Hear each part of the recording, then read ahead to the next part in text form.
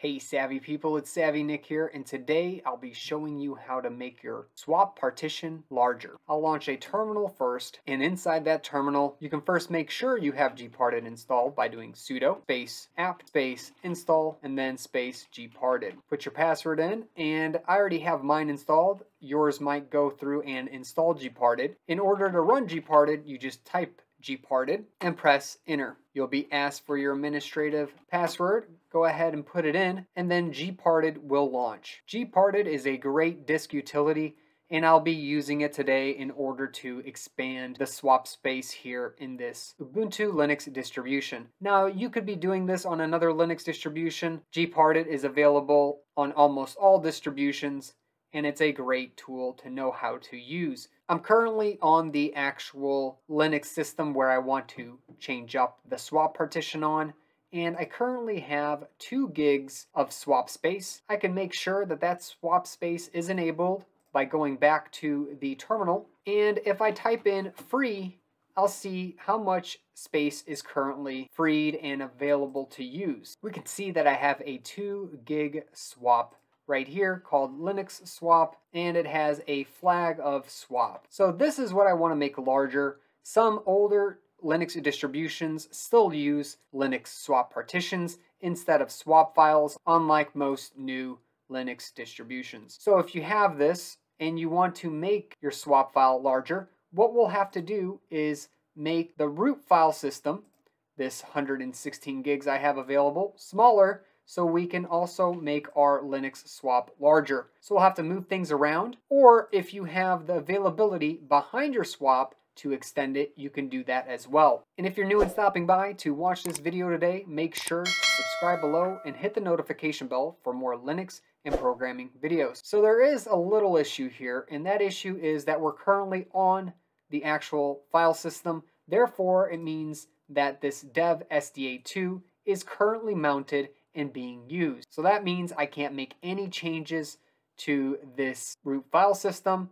If I right click and I hit resize or move, I can't actually make any types of edits to this. What we need to do instead is use a live disk with whatever favorite Linux distribution you like using that has live system capability, meaning you can just put your USB in and start using the environment before even installing it. I'll use Ubuntu itself in order to boot into a live image. I can do that fairly easily by creating a brand new bootable disk. If I go to ubuntu.com, I go to the download section, I'll just download the Ubuntu desktop real quick, and then using this I will make a live disk. Today I'll be using Balena Etcher in order to flash my drive so I can use that live disk, and you can get it at balena.io. I'll put a link in the description below. They have versions for Linux, Windows, and Mac OS if you want to use this. You can also use any other bootable disk creator such as Rufus or Unibootin. Alright, I can launch my Balena Etcher application, and from here I will select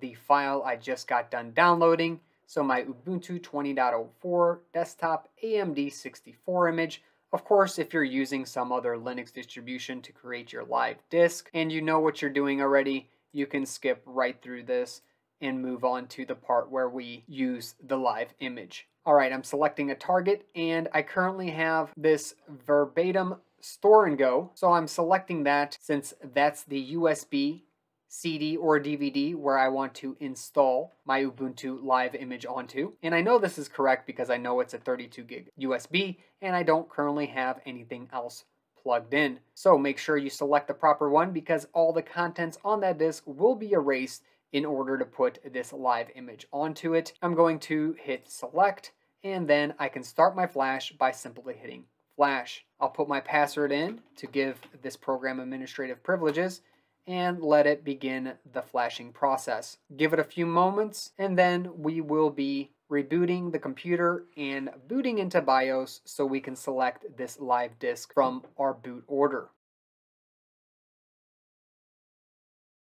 Alright, and after the flash is complete here, it will tell you on the program, and you can exit out at this point. Now, if you're having a little bit of trouble following along, you can watch one of my other videos where I go through this slower, in more depth, and with your choice of a Linux distribution to create a live bootable disk. I'll put some links in the description below. Otherwise, you should be familiar with this process and you're probably ahead of me at this point anyway. All right, at this point, I'm ready to reboot my computer because I have that bootable disk created and I want to get into BIOS. All right, and on my computer, I have to hit the delete key or the F2 key in order to get to my BIOS.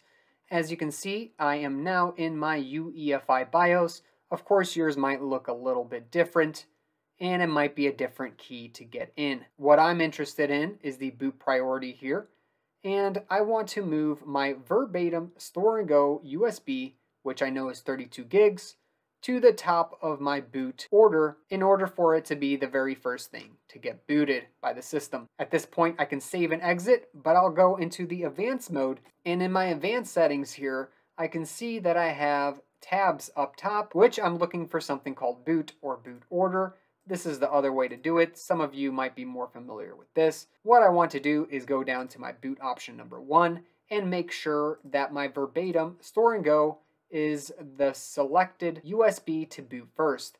As you can see, I currently do have that selected, and yours might be a different name based on the USB that you're using, CD or DVD, but make sure to select the proper one. This is 32 gigs. I know it's the proper one. I'm pressing enter, and now I can save my changes by exiting out. If I go to the exit tab, I'll do save changes and reset in order to boot in to my Ubuntu live disk. Alright, and if you went ahead and made it this far, please smash that like button for me. It really does help me out. I have a few options here for my live disk, Ubuntu and Ubuntu Safe Graphics. Since I have an NVIDIA graphics card in this computer, I'll be using the Safe Graphics method. You can use the regular old Ubuntu method if you don't have some type of special graphics. Alright, if I hit that, that should load me into the live image of Ubuntu here in a moment. Alright, and for me, since I'm using Ubuntu, I'll get this dialog here. Of course, if you're using some other live image with some other Linux distribution, you might not get this and you might be directly in the live desktop environment. For me to get in, I have to hit try Ubuntu and give it a few moments to load the desktop. And once the live desktop is loaded, I'll go to activities and search for terminal. In terminal, we'll do much of the same. So sudo apt install, and we want Gparted again. Press enter. It says we already have it, so it's pre-installed for us. Great. And then we'll type the Gparted and let the program begin. Once Gparted has opened up, you want to make sure you select the proper disk in the right-hand corner, depending on which disk you want to edit, and make the swap file larger on. Of course, you can have just one disk or perhaps two since you have a USB and your storage disk available at this point, but I know mine's dev SDA because it's the 128 gigabyte drive where I want to change up my swap file. So if I look at that, I have the root file partition followed by the swap partition here. And at the very beginning is my EFI partition. I'm interested in the Linux swap, so this swap file here at the end. So now I need to make this larger. In order to do so, I'll have to make my root file system smaller. Let's say I hit the resize button, and now I'm able to actually drag this around and open up some space so that the end here is unallocated. What it shows you here is the yellow is currently used space. The white is currently unused space on this root file partition. Just make sure you don't slide anything left or right, and make sure that this free space preceding is always 0. So if I lower this, let's say I want to give about 14 more gigs to the already 2 gigs that I have. Now I have 0 free space preceding, new size, so my size went down for the root file partition, and free space following, I have about 14 gigs. So if I select resize and move, we shouldn't get any errors, and the beginning of our root file partition remains untouched. It might give you a warning if you mess something up. Do not execute any of the operations if there is something messed up, because that can lead to a potential failure in your Linux operating system. Alright, the next thing is we want to work with this Linux Swap Partition. So in order to do that, we have to right-click on it and hit swap off. The major reason we had to use a live image was because our root file partition was mounted when we were actually using the system.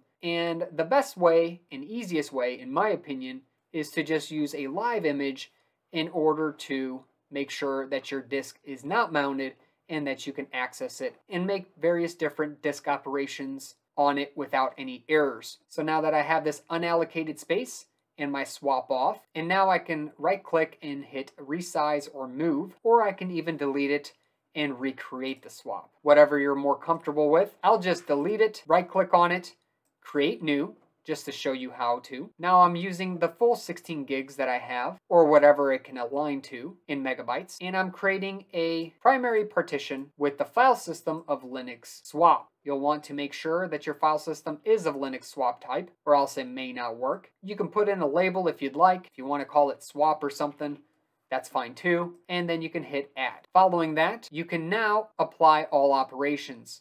Again, just verify that you did things properly, or else you can mess up your disk partition. You don't ever want to mess with the yellow section or move things up, because then you'll be losing any data up here at the top of the sector for this disk. Anyways, I'm confident I got things correct, and I'm going to hit apply. This will now erase some of the open space so it's unallocated at the end of the root file partition, and recreate a new partition of Linux Swap type. So I'm looking through, is everything turning out correct? Looks like it is. We have SDA1, still the EFI partition, SDA2, our Linux root file partition of ext4 file system. Then the dev SDA3 Linux swap with a flag for swap. Finally, the last thing we need to do is right click and hit the swap on. This will turn your swap on so the system recognizes it as swap on your next boot into the actual Linux system. And if you're still following along, make sure to smash that like button if you haven't already. All right, so now we are done with our Gparted disk utility tool. We can now exit out. We have our new swap partition allocated, about 16 gigs. We have our root file system partition still intact, and we're ready to exit out of here and get out of our live image. We can do that by just rebooting the system and loading back into our BIOS, where we can reset the priority so that our hard drive is first to boot instead. All right, I'm restarting, and here I'm asked to remove my installed medium. You can do this and press enter if you want, or keep it in, whatever you want. Again, I'll boot into my BIOS by hitting one of the F keys, and I'll make sure that my boot priority is correct again by moving up my Ubuntu disk to be the first to boot. I'll save and exit. I'll load into my Ubuntu system. All right, and once the system is booted back in and you're on your Linux distribution, let's check and make sure through terminal by running Gparted again that we have our swap partition. So here we go. Now with the actual system booted up, and we can tell because now if I try to resize or move, I can't do it anymore. It's mounted. I see that we have our root file system, and it looks like this SDA3 needs to have the swap turned on. So again, if you right click on the swap and you hit swap on or off, that'll turn the swap on or off. I thought I did this earlier, but maybe I forgot. Either way, just make sure that you have your swap available